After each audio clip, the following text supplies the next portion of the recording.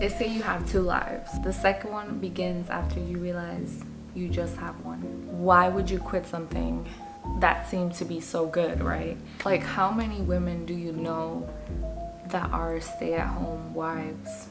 I guess the cat's out of the bag. I quit my corporate job. Hey everyone, welcome back to my channel. Today I'm deciding to film a video that has been on my mind for a while, but it just never felt like the right time. But I'm just gonna rip the band-aid off because I do want to talk about my experience. Let's jump into it. I quit my corporate job recently. It feels kind of good to say out loud because I feel like I've been keeping it more so private and I haven't been sharing with people because it's just weird. It's like, why would you quit something that seemed to be so good, right? I just want to kind of start off by saying that at one point this was exactly where I wanted to be. Like, I wanted to be a corporate girl. Like, I wanted to have an office job. I wanted like a white collar job. I wanted a high paying job. I wanted to work for a big company. Like, these are all the things that I did really want at one point in my life, but it isn't really who I want to be right now in this moment. You change and you evolve as time goes, and I feel like this is kind of where I landed. And just to give a little background, I am the first generation of my family to be here in this country. So my family and we were all born in Ecuador, but when I was 2 years old, my family came over here to New York actually. So that's an important piece of the story. I feel like because there's so much guilt that is involved in like leaving such a good position when your family came here for like a better life, you know. I thought it would be a fun idea for me to get ready. I have a doctor's appointment very soon, so I'm just gonna get ready while I tell you the story. I'm gonna put on a tiny bit of foundation. I like to put it on with my fingers. Growing up, I felt like I was always like more so an artistic child. I would sketch like dresses and I would be really into like teen Vogue, and I think I was into fashion, and I used to want to be like an entrepreneur when I was like a kid. I'd be like, oh, like I want to own like a candle store. I want to like design my own shoes. I was an artistic child, and that followed me even through high school. And I remember in high school, that's when YouTube became like a big thing, and I was like, I want to do this. Like, I want to make videos.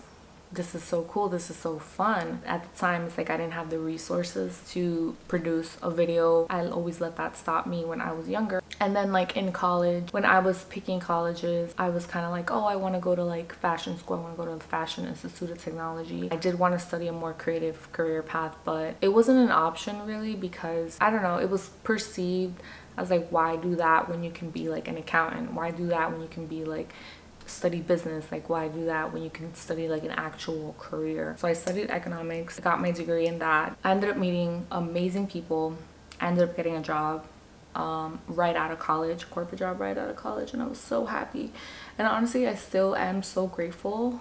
Like, I could never say that I regret it because it was a great job. I mean, like, great benefits. Sometimes we would travel for work, so that was nice. I met really amazing people and I learned so much. I was there for like 4.5 years, and I just started feeling like one day I'm gonna pursue what I want to do. I was kind of sharing with my close loved ones, I want to quit my job and pursue like what I actually want to do, and they were like, just pursue what you want to do after work, do it on the weekends, like hustle. I did try that for some time, but it just led me to be extremely tired. I completely stopped. I started this channel in like in 2019. I started a boutique, so I was doing like my creative ventures on the side of my job, but it just didn't work for me. I had to quit my creative ventures or put them to the side. I was kind of back to being like really like sad. I kept on going to my loved ones and being like, I really want to do this, and they would just be like, suck it up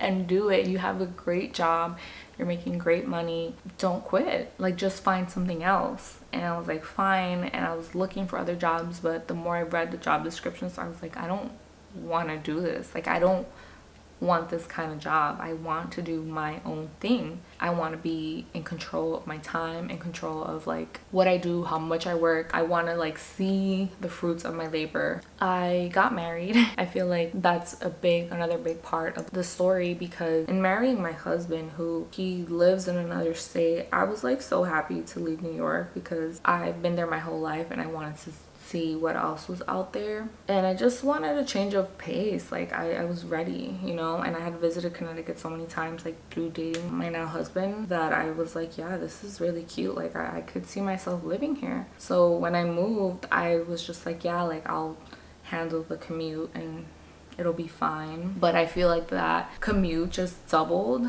Again, just using my fingers because sometimes I'm too lazy to get tools, and I feel like my fingers work just fine. The commute doubled and it stressed me out even more, because it's like, picture you already feel like you want to be doing something completely different than corporate America, and then you have to like commute so far. So in the mornings you're literally like, oh my gosh, this is like a lot. Just I would freak myself out. I'd get anxiety because I'm like, oh my god, like why am I doing this to myself? Like I should just take the plunge and quit. So I was going through like other stuff, like in my life, personal life, like all the changes that had come from getting married and just leaving my family. It was rough because it was a lot happening. I decided to have a conversation, you know, with my husband and let him know what's going on. He knew what was going on though. He knew where I was at, but I just was like, hey, I need to take some time off of work. So I went on a leave of absence, took the time to like regroup with myself and figure out, what do I want to do? Do I want to go back to this job? Do I want to move closer to this job and like stay in it for a little longer, because at least it's a job in this bad economy and I can maybe really try this time to make my like creative endeavors work on my time off. Like, do I just want to go back to school? Do I want a different corporate job? But I feel like through thinking through all the options, it just didn't make sense to go back to another job right away. And it was like everything I was trying to do, it was trying to ultimately get back to this living in my purpose idea, doing my own thing, having creative passion projects that I'm working on. It was like everything was like, get a job so you can fund this, you know, stay at a job so you can fund this, but like it wasn't working already for me. Like I was trying to do that, like I'm only one person and I have family and I have people. Like I can't just after work just close myself off to the world and work on everything I need to do. Like I want to spend time with my family. I took a lot of time to pray because I am a Christian woman and I feel like I had to like relinquish this huge burden I had that felt so permanent. Like it was a decision that felt so permanent and I had to give it to God. So I was like praying every single day. I started fasting. I'm like, I get a little teary-eyed, asking God for an answer. I wanted to like hear God. Like I literally wanted to hear God in my ear, like saying like, choose this, but that didn't happen. So that was a little like rough for me.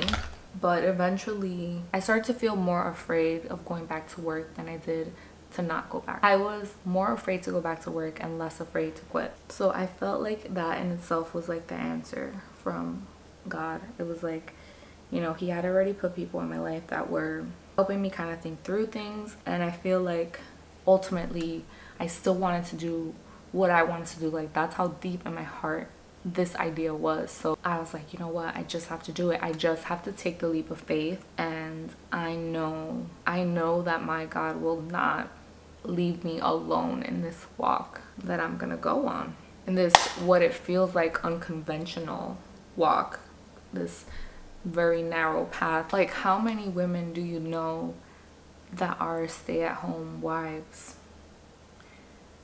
I feel like it's not a lot. Like I don't know any. I know one. But anyway, so once I had my answer and I felt like God was gonna be with me regardless of whatever I chose, I decided to do it. I was like, let me just quit. And it was so scary to have that conversation with my manager, but my manager ultimately was like understanding about it. So it's been a couple months since I have quit, and now that I'm on the other side of it, I can definitely say quitting my job did not solve all my problems as I thought it would. I still struggle with motivation. I sometimes struggle with being in a rut. I thought I would have the time to do everything I wanted to do, and I don't have the time. I think between like taking care of the house and like taking care of my husband and myself, you know, cooking, cleaning, I have a pretty full agenda. So now I'm like having to divide that with pursuing my creative passions, like having a YouTube channel. And having a YouTube channel is extremely hard work. It's a lot of fun, but it requires strategy, you know. It requires you studying like what is working on YouTube, studying other videos, like what are people searching for, why would people even care about my video, you know, like it's just a lot. And sometimes you put in hours into a video that doesn't even do well, and it's like you feel super like down.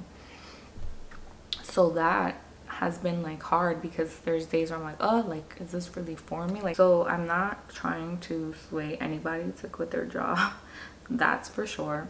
I'm just making this video to help somebody. Maybe you need to hear something that I'm saying, or just sharing my story will impact you in some kind of way and make you think about certain things you maybe haven't thought about, or like just hearing it from somebody who has already done it. I don't regret quitting though. I still feel like every day is very exciting. Every day is an opportunity to just pour into my creative outlets.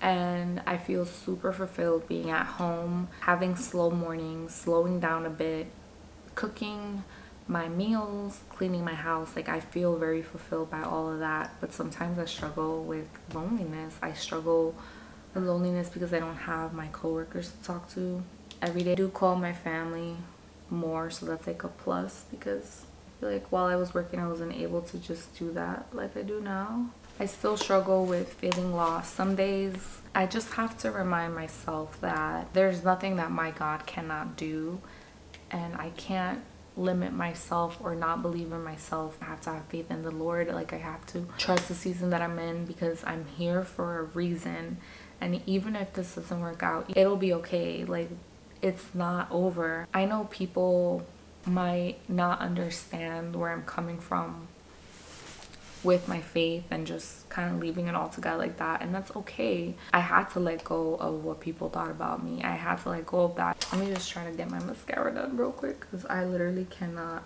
multitask like I thought I could.